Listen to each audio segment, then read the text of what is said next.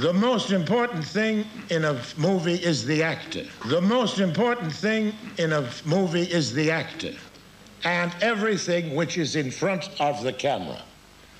And the decadence of the cinema comes from the glorification of the director as being not the servant of the actors, but his master.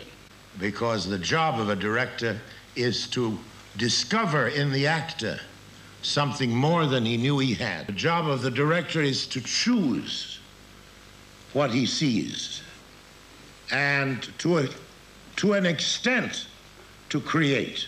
But a great deal of what is applauded as creation, it was there when he put the camera. Était là quand il a commencé à poser sa caméra. That actor, that bit of scenery, it was there.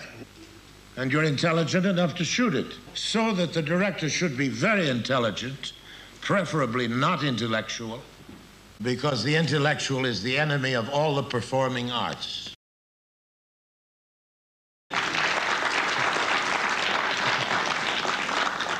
So let us please, let us respect and love them and cherish them and help them to be great, because they are the people who have made the cinema unforgettable.